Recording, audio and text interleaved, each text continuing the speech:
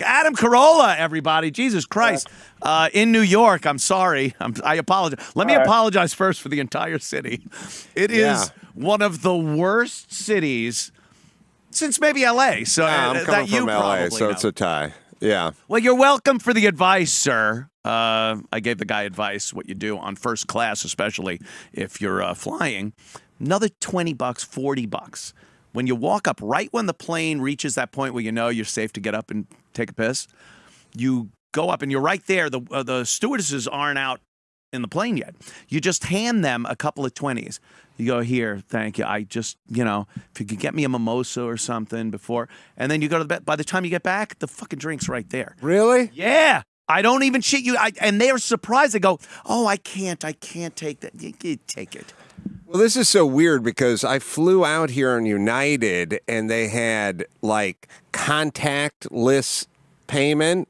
So they kept explaining we're doing contactless payment, which is, I think COVID has launched us into some weird realm where not touching. I like lack of service. I like lack of eye contact actually to help, but physical, I'm all about it. Right. And it was contactless payment. So flying over here from Springfield, Missouri, and had to fly into Chicago and then Chicago to here. I'm on the plane, so I order a vodka soda, and they say contactless payment. And I said, I've got cash and I've got a credit card. And they said, neither one will do. You have to touch it. You have to sign up for their app or whatever. You have to go. It's a ruse to get you to sign up for their shit is basically what it is. And they have you. And they have you and they can email you and all that. But literally, we went from back in the day, you'd fly and it'd be only cash. Yeah. Then it was cash and credit card. Then it was only credit card. And now it's, and I believe it would be, I assume it's illegal that in the United States, you cannot accept either cash or credit card as a form of payment in the air. In the air, like over a certain altitude. Right. It has to be over the highest mountain. I don't know if there's international air. There's international water. Yeah. And then there's airspace. But either way, cash and or credit card does not have you covered if you want to buy a drink on an airplane. Well, that's why I, look, Adam, you probably fly first class too, right? When I can. When you can. If it's a short flight somewhere, like I've been flying down to South Carolina, because I have a house built down there. I'm out of this fucking state. It's a disaster. And I'm like, okay, I don't have to fly first class down to Greenville. So, but if I'm flying cross country, I have to. Sorry, kids. But if you tip those girls, I swear to you, they bring you anything.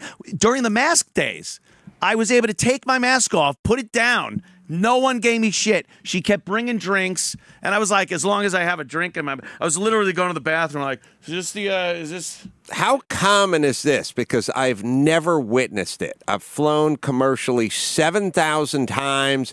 I've never seen a bad exchange where the baton dropped on the ground, the 20s. Right. And I went, oh my God, she's a prostitute. Like, I've seen a past them a million times. Never seen anyone. Are you the only one who does this? From the people I've spoken to and given this advice to, and this guy just called and said, holy shit, it worked like a charm. My girl just went to Orlando and did the same thing. I go, it's what you, because they used to, especially in first class, they used to give you a gate drink. First class, they'd come up and give you a drink, and you'd be able to chuckle and drink as the steerage is walking. Yes, you're singing to the choir, because I would say to everyone, so first class used to mean you'd get in and you'd get settled. Yeah. Well, first things first. If you don't turn left, it's not really first class. it is. You need that left turn. You need to turn left. You need to turn left. If you turn right, then you just sit there getting the stink eye and your knee banged by Samsonite while everyone farting up your section. That little wisp of gauze doesn't mean anything to the guy once to take a dump in your show. So first things first, real first class left. Got to turn left. And you'll never see one of those unwashed masses coming anywhere near your zone. Yes. Nothing. You're right. Right. So real first class is left. Yeah, number one. Number two, you used to pull up and they would serve you the drink while you were waiting for the other people to load up onto the plane. Yes, they should. So, which now makes sense. Now, I'm just sorting this out. But if they let you on the plane first and you get a drink, then you have a reason to get on the plane first.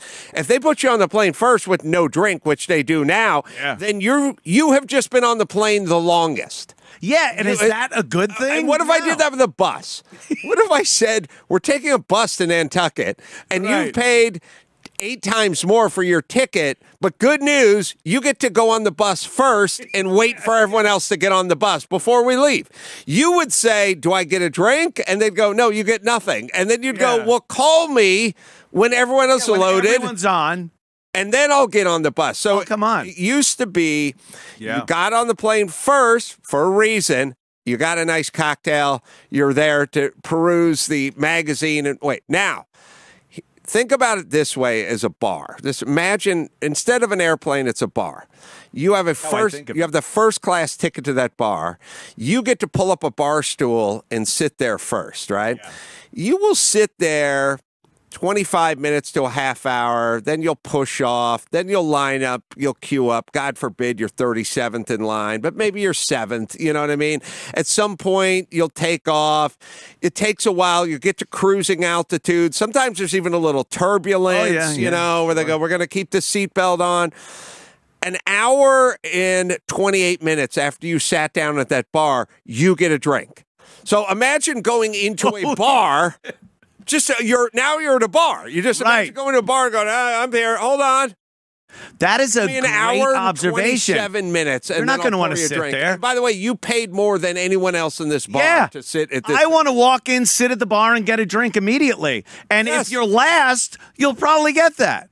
They also switched to, you want the orange juice or the champagne at some point. Which is fine. I appreciated what they're doing. I got busted once in first class, which is the orange juice and the champagne was going on behind me for a while, and I was sitting front and center back when they had the big cart. Oh, yeah. Big serving cart with the booze and the champagne, and the OJ would be on top of it. Amazing. Push that thing. At a certain point, I just helped myself, and I got busted. But I was like, I'm just doing your job. I'm just sitting up front here. It's not like I'm trying to fly this thing. We're on the ground. I know how to pour a drink. I've been trained in that. Yes. Now, the fact that I just did it straight to my mouth, I understand why that upset some of the other passengers. You see, ever see some of those old pictures of the carving station? They would. Oh, my God. Guy with literally the chef hat on. Yes. And he's carving with this, obviously. He's got the prosciutto, the cured ham hanging. Yeah. Oh, yeah. Cutting with a TSA unapproved knife. And it didn't matter. And it's all people in suits and ties and gowns. And they're sitting there because it was a wonderful experience back then. They're drinking. Yes. I mean, they're having highballs. Like there's a guy with a martini shaker. Yeah. Now you get the little plastic bottle of Kamchatka, and a little can of Schweppes. And it's like, we don't have lemon. No. We have lime powder. We got lied to. Lime powder. That's what I got on United. I got lime powder. Powder. Snort it before you. Yeah, I did a freeze. The old days when they had like the 747s, they'd have a bar before the spiral staircase, and it was this grandiose thing that people used to do. And now people are in their pajamas, wearing a shower cap, literally fighting at 30,000 feet. I swear, I think Orville and Wilbur would have just said, let's just build bicycles. I can't. Yes, stay to the bikes. I got to say, honestly, I've said this. You're right. we got into COVID. COVID got everyone used to working at home. Yeah. They got used to working in flip-flops and pajama bottoms and a bathrobe and stuff. And then at some point, society reopened, and they all spilled back out into LAX, but they never changed. And you see people in LAX wearing slippers and cut-off sweats. It's crazy. I always say, like, I've been to the Delta Lounge at LAX or the terminal at LAX at like 7 a.m. on a Friday. It looks like, if you've ever had this happen, you're staying at a Holiday Inn and somebody pulls the fire alarm at 4 a.m. and everyone just files out into the lobby, and there's a guy. What does that look like? Like a guy with a boner going, "Where am I?" Towel, Holiday Inn robe. Yeah, like chick with no bra and a t-shirt. Yeah. What's going on? That's what the airport looks like now. What happened? Like, what happened? I love your show, books, movies. You are you're a young guy, but you're an old school guy. I think you appreciate what this country was at some point, and although I think we all toil with how to get back to that, maybe that can happen. But when you look at society the way we do, and we used to be in public and treat our fellow man out in public, your appearance, all this stuff just seems to have gone out the window. And is there anything to do about it? Well, I think the problem is the progressive movement. It's like progress movement. It's like got the word progress and movement. It's like we keep going. Like we keep going. And so you say, like, can we get back to? And they're like, what, slavery? And you're like, no. I want to get back to the good stuff. MAGA, you mean like ships on? No. No, there are things we don't want to get back to. Malaria, scurvy. There are things we had. Commonplace. We don't know. Horse-drawn carriages. We're not there. We'll go back and we'll pick and choose. Yeah. We'll make a gin rummy hand out of it. Right. First-class air travel we'll go back to. Segregation, no. Right. You know what I mean? We can pick and choose. Everyone's merits will be how they advance themselves in their workplace or society. It just, all that went out the window, and I think there's no shame anymore. Right. It doesn't seem to be like years ago. I think people might have, even some sociopaths probably wanted to do something terrible, and they're like, I can't look like an asshole. I can't look that bad. No, what happened? I was there for this. Like, it was about 20 years ago. Somebody said, "You can't judge. Don't judge. You can't judge." And I'm like, that's all I do. That's my job. That's my waking life is judging. That's all I do. Like, well, you can't judge. It's like, you want to know what society looks like that doesn't judge? Go down to LAX to the Delta terminal and see all the fat chicks in slippers and pajama bottoms. That's what non-judging gets you. It's crazy that there's no solution. The second anyone comes up with any viable, not even a solution, just an idea, hey, maybe we should do this, there's, bam, your scarlet letter. Are racist, am misogynist, some type of ist or phobe. X or Z for xenophobe. I don't know. Yeah. There's no real solution because everyone's petrified. You've done this with what you've built, and it's amazing. If you're on the brink of being canceled, and I was well over the brink of being canceled, and you decide, okay, I guess what I have to do is do it myself. Just make something and say what I want and do what I want. You're pretty early in on that whole thing. You've worked for a lot of companies. You worked for very successful radio companies and whatnot. And the change that's happened over the course of the years, you saw it coming. And you went like, hey, I think I need to do my own thing. Yeah, I mean, for me, I was always kind of, you're not going to make it in this business with headshots or who you know, or that kid's got it. That wasn't going to be discovered. I wasn't going to be discovered at a coffee shop. He was a soda jerk at a malt shop in Hollywood. Right, and then Swifty Lazar came in and said, that boy's got it. An usher at the movie theater. Right.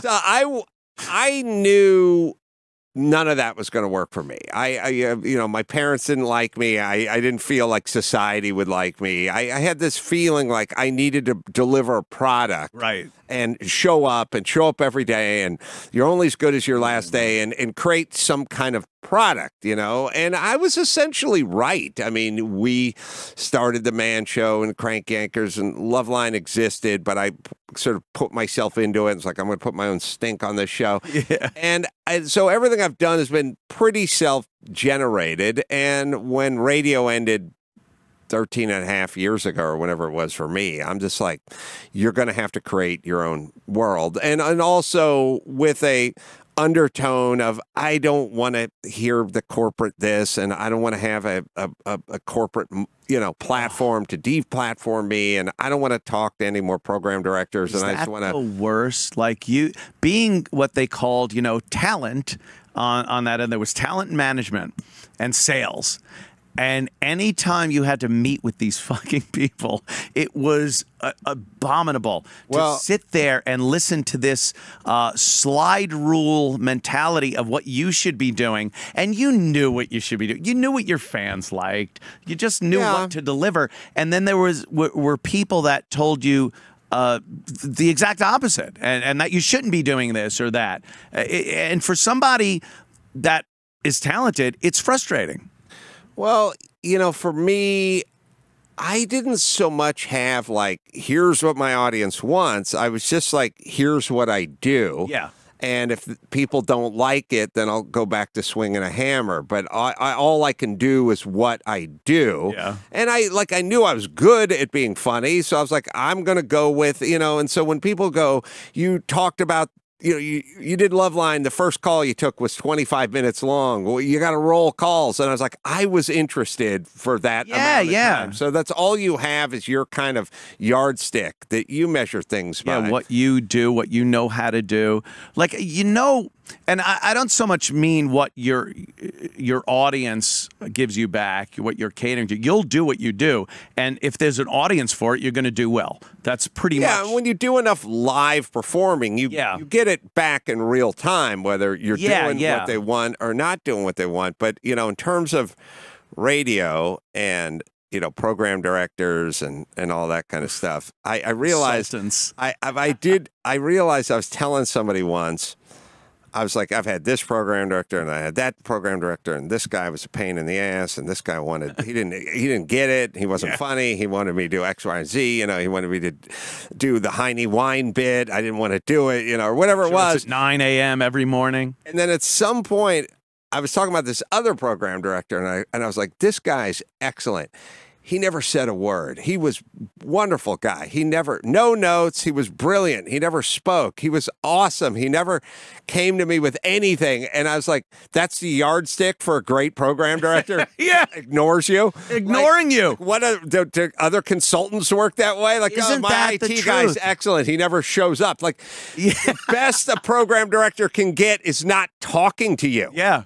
Now, obviously, the best they could get is if you went, this guy was smart, he was sharp, he was funny, he got me. Telling me things I didn't realize. He did the whole rich man, poor man. That was his bit. He had that. It was his idea. But it could never even get to that level. No. It could get from horrible sense of humor, doesn't get me, wanted me off the station, wanted Heidi Frosty and Frank to replace me, or Bonaducci or whoever, to just zero, which would be didn't talk to me. But it was never, he had great ideas. Yeah, the best thing they could do is leave you alone and ignore you. That is an odd job. I've always thought the consultant was an odd job. And I thought it was insulting to have air checks. Oh, remember doing the air check? You'd have to record your show on a cassette, and then your PD would sit with you as you played it and stop it. Oh, wait a minute. He would record it. They would record it. They would record it. You didn't get to pick the best No, of. no. He would just play a random grab a daily random air check. They would grab the worst out of context and just go click. See, now what you did there, and it's like, yeah, it doesn't matter what I did there. There was another 80 things I did. Yes. 40 of them worked. It's like, what are you trying to tell me that I should or shouldn't do? Because this is all I can do. They pick these little moments out. It was one of the most degrading things, I think, for a job. The air check is like watching you swing a golf club or fuck. Yeah. I mean, see what you did here. Yeah, yeah, it's terrible. It's a disaster, but it's an hour. It's an hour long of what, and they. I wish you could pick your air check. Yeah, let me pick my fucking air check. You'd love it, right? But wow, this is brilliant. No, they pick it.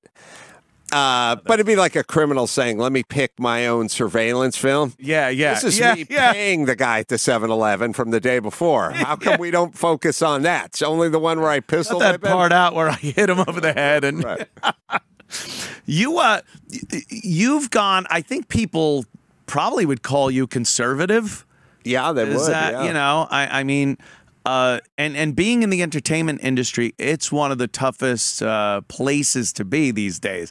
And you came out of an industry where you were teamed up and worked with a lot of people that are considered bleeding heart liberals. Has that affected your friendships or any other thing that you feel? Have you ever held back because you thought, this person or this industry might not like what I'm saying? No, I have many liberal friends who I work with in Hollywood. Jimmy's very liberal. We've always been friends. Everyone loves the Adam Carolla, Jimmy Kimmel thing because it's like, holy shit, these are polar opposites if you listen to their, not their comedy or anything, but their opinions and whatnot.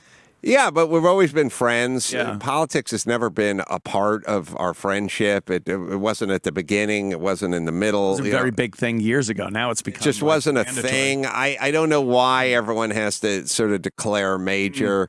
And if you don't declare, they'll declare one for you. The New World Order. But you've probably been called a bleeding heart liberal for something you said. I've had that happen where we go, oh, this liberal Anthony. I'm like, are you out of your fucking mind to understand? Like, I'm not a liberal. But yeah, you say one thing.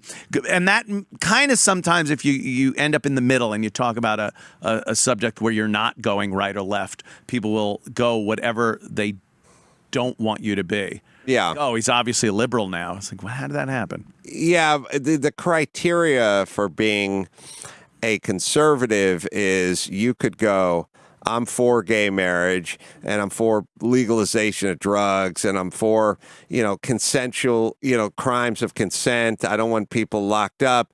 And you could go, I want the rich corporations to stay and pay their taxes. But I'd like a robust border. And they'd go like, oh, okay, so you're Ted Nugent now. And it's like, he's a racist. He's right. He's that, right. So how does this work? So you give a list of 10 topics. If I disagree on the death tax. right. But did agree on all the other things on there, then I'm a conservative. That's a pretty high bar. It is. Not being a conservative. You need to be totally on board, 100%, with every agenda, either left or right. Yeah, you go. So they go. Gay marriage. You go. I'm all for it. Legalization of marijuana. I'm all for it. Guy with the big dick swimming against girls in a swimming pool at the college level. It's like, oh, I'm not for that. I don't think I'm there. I'm not for that. Oh, well, this is interesting, isn't it? And it's like, no.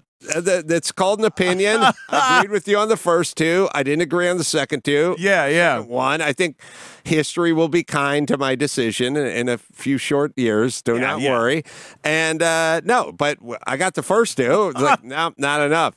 By the way, it's all they do is push until they can just get you to break. They're not looking for equality or equity. No, equality. Or anything. They just want to keep going. I've said it before. Equality sucks. It's you can be goofed on. Jokes can be made of you. You have to work for a living. You have to. That's equality. People love the struggle to equality. Right. Oh, I need to struggle now. You got to give me this and do this for me, and until I get this equality, because once you get it, then you could be treated like everybody, and no one wants to be treated like everybody. It's a terrible place to be. Yeah. It's a struggling, horrible place to be. But I've seen you on Tucker a few times. You do a great job on there. And I heard you talking about the transgender sports thing. We're seeing a lot more states come on board and say, hey, this is not good. This is fucked up. This is not fair. Imagine being, that you're the father. You're the father of a daughter, and she tries. She can obviously get a scholarship if she tries hard enough and is talented. And then some dude comes in and blows her away out of the water, whether it's swimming or track or whatever scholarship she would have gotten to get into college. How would that make anyone feel? Why should you smile and go, it's what it is? Well, everyone's just scared to death. So petrified. Well, that's just that's it. Part of how they work. They scare you into submission and into saying and believing insane things. Yeah. And it's sad. It happened in COVID. It's sad that so many Americans just are so malleable, but really weak and soft, and they just went along with it. So there's a very small vocal group. They kind of run Hollywood and the media. They scare all the people. Everyone's greatest fear is to be called. Really, you know what it is? It's funny. It's a vestige from our childhood. No one wants to be called uptight. Yeah, right. Hey, you're uptight. What? No. My dad's uptight. Right. Yeah. Right. So everyone is scared of, misogynistic, homophobe, whatever, not being part of it. No one wants to get called anything. Right. So everyone just zips it. And we basically let 3 maniacs run the entire thing. I mean, back to the airplane. Like, back to the airplane. Sure. All right. So it's like, let's just say there's 200 of us on the airplane, but there's 3 super loud people in the front. And they went, look, who wants to go to Maui, or we can go to Beirut, and we're like, I want to go to Maui. I want to go to Maui. Yeah. And then you go, but anyone who says Maui's a racist. And then you're like, I wanted to go to Maui. I did too. I guess we got to go to Beirut. Well, raise your hand and tell them. I'm not raising my hand. You know what they're going to do to me? There's a black guy on this plane. I'm not doing that. Well, what if we raised all our hands together? That would work, but we're never going to figure it out. So no, it's that Beirut, here we come. How did that happen? We used to actually be able to say things, and even if someone called you a name, it wasn't all that bad. Now it just seems like if someone wants to call you a racist, and I do think that's calming down a bit. I've seen because if you just pound people with it long enough, they'll be like, it really doesn't have a meaning anymore. Right. Say a word 1,000 times, it's gibberish at that point. But I think there's still enough really scared people to do something. We're seeing a point in this country where I do think that there is an anti-white sentiment. Whether it's, and I'm not talking, again, we could sit here and go, oh, does that mean white power? Does that mean you're Nazi? No, it just means that I don't think white people are listened to the extent that maybe they should be, or just like anybody should be listened to. Well, the problem we made, or the road we went down, is a sort of like, I'm a black female mayor, so I'll be able to run this city from that perspective, because how could you understand what I'm going through if you're male or you're white or you're whatever? It's a very racist thought. It is. The mayor or the fire chief just has to do the best job they can, whatever they are. This notion, we started getting into this, like, the fire department needs to represent the community. Why do they need to represent the community? I've seen LAX security. They don't represent my community. I want some brawny Irish guy dragging me out of a smoke-filled Yes, building. I don't care the color of the cop that pulls me over. I'm getting a ticket or I'm not getting a ticket. It's a super racist thought. Yeah. The notion that white firemen wouldn't help the black community as much as they could help the white or one of their own or someone that looks like them or something. It's all insane. Everyone's signed off on it. The most insulting one is scared if people look different than you. Oh, I know. Can you imagine living in New York, being scared to be like a firecracker going petrified. On? Yeah, you're a Yorkie on 4th of July. It'd be like that losing your mind. It'd be like a scene from Boogie Nights where he's at the drug dealer's house and the guy's lighting the M80s behind him.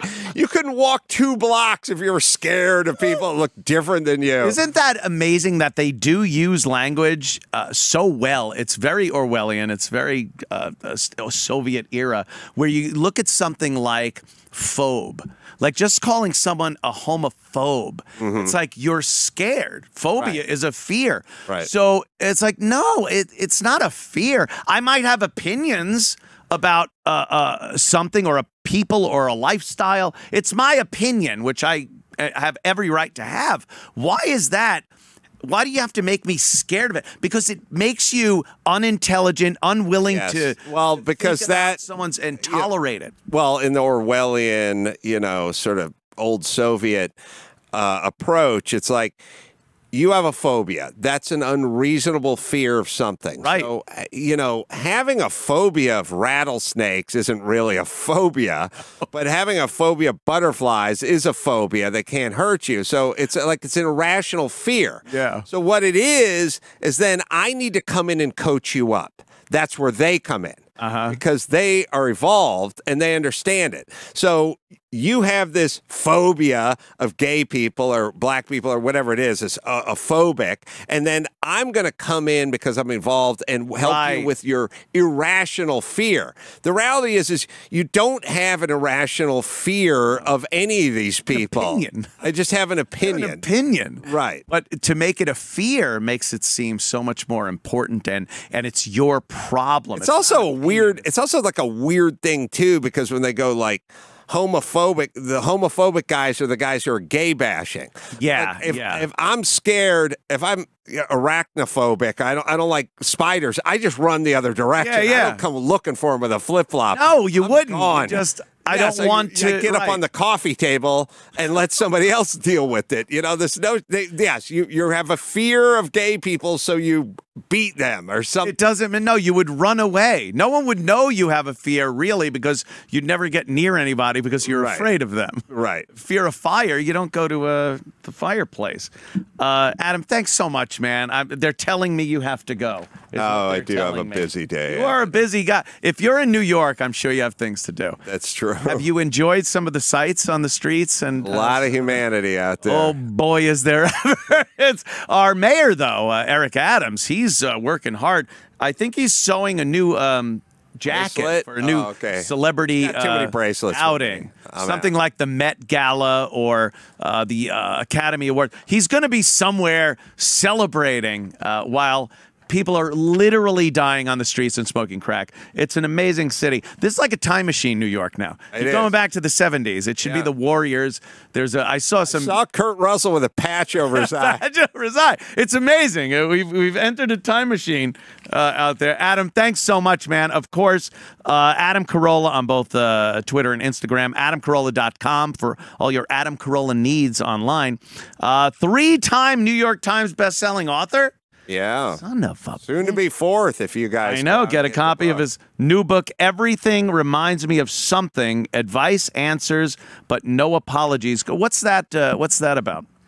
It's just another one of my books where if you think I buck the system when I'm talking into a microphone, wait till I've had a few drinks and I'm dictating a book to somebody. It really comes out. So if your audience will enjoy it.